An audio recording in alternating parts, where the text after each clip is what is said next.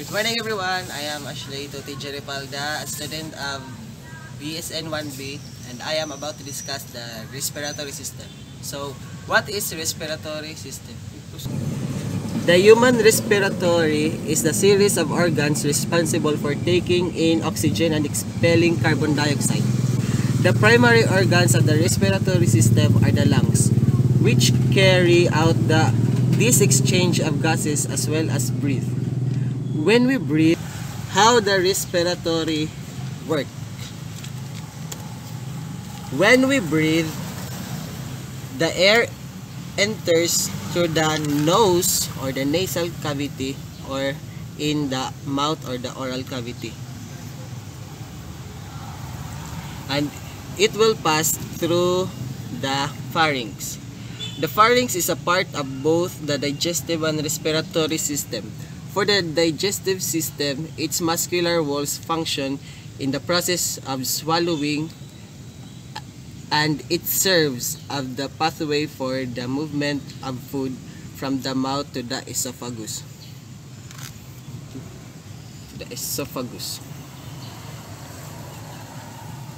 As part of the respiratory system, it allows for the movement of air from the nose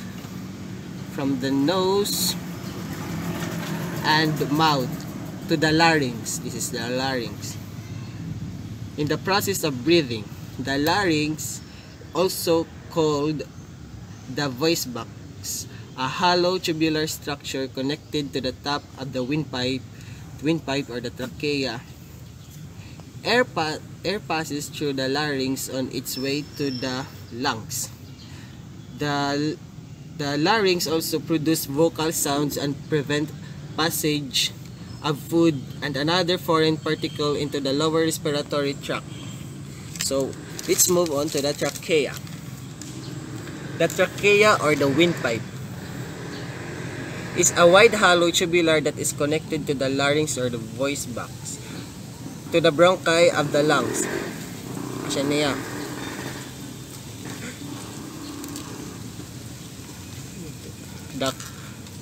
The carina of trachea, a ridge at the base of the trachea windpipe that separates the openings of the right and left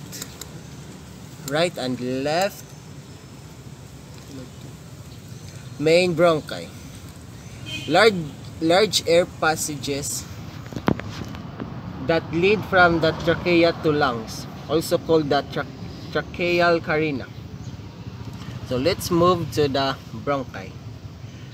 Bronchi are the main passageway into the lungs. When someone takes a breath through their nose or mouth, the air travels into the larynx.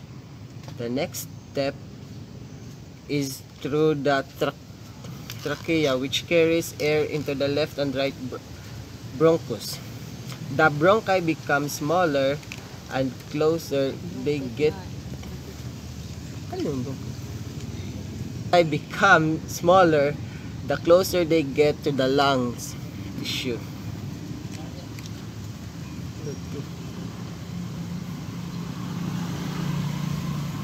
And are then considered bronchioles.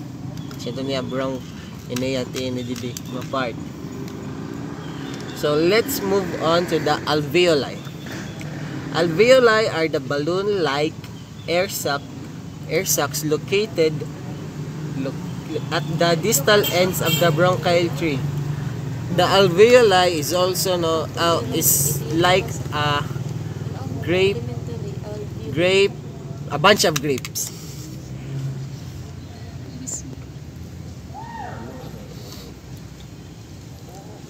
There are as many as 700 million alveoli in each lung. So in each lungs there are over 700 million alveoli, where they facilitate gases exchange of oxygen and carbon dioxide move from the bloodstream. So when we breathe,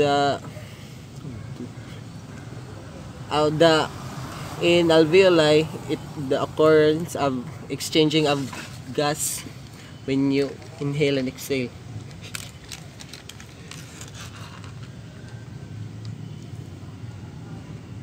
There are let's pleura. There are there are two pleura, the parietal pleura and the visceral pleura, a tissue that protects the cushion of lungs. The inner layer, the visceral pleura, look, dito nga sakop ha. Wraps around the lungs and it stuck so tightly to the lungs that it cannot be peeled off.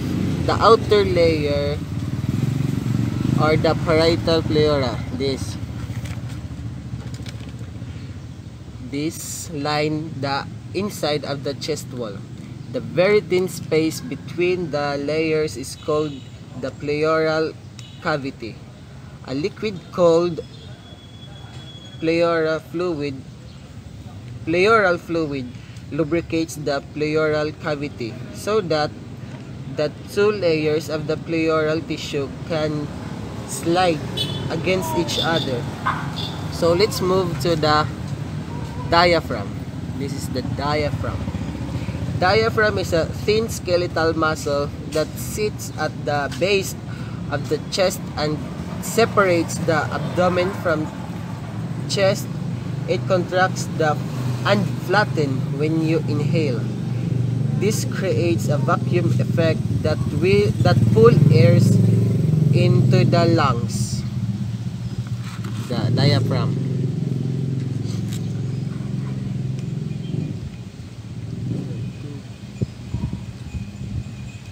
When you exhale, the diaphragm relaxes and the air pushes out of lungs.